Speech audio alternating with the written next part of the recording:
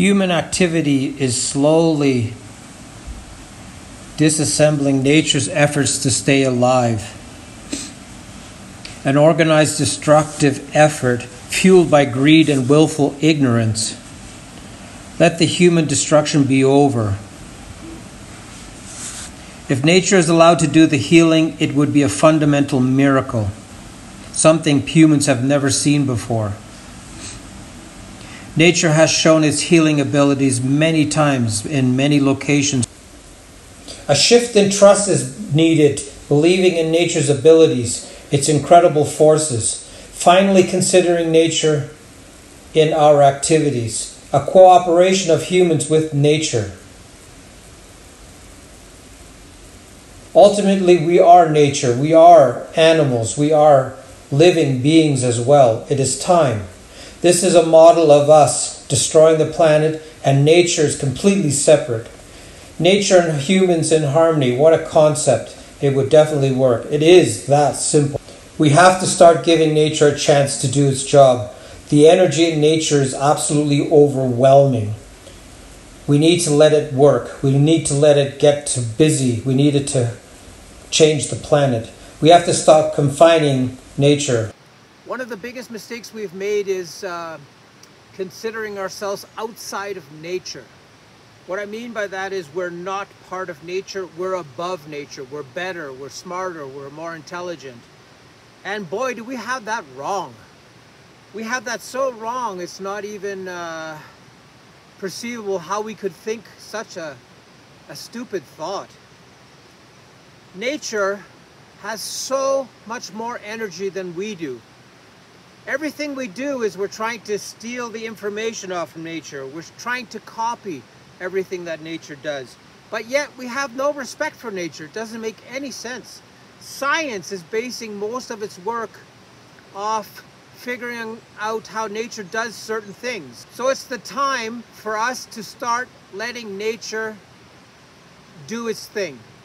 I think the human interference has to be twofold. First, we have to stop destroying nature.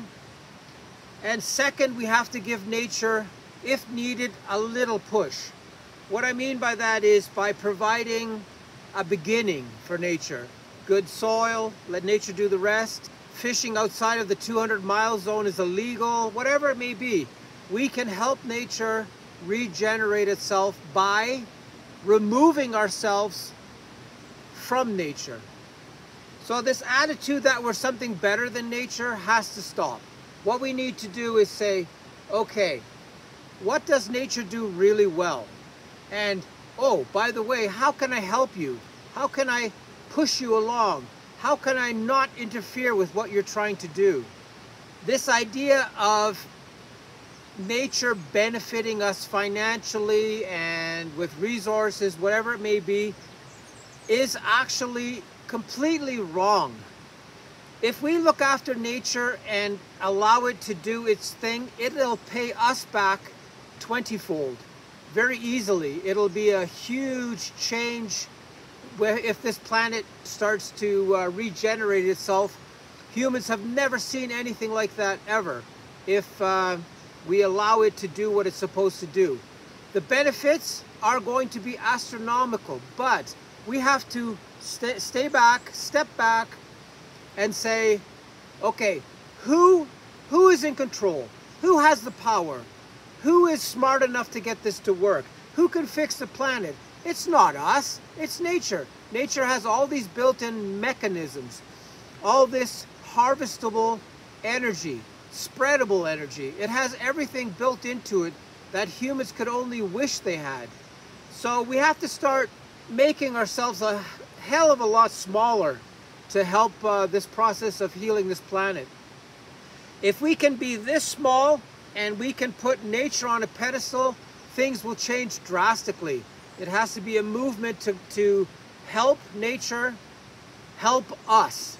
If we can see that, then things will go really well for us. But if we consider only what nature can do for us, we're in a lot of trouble. We have a real interesting problem where we have nature going in this direction and humanity going in this direction. especially with our young people, our youth.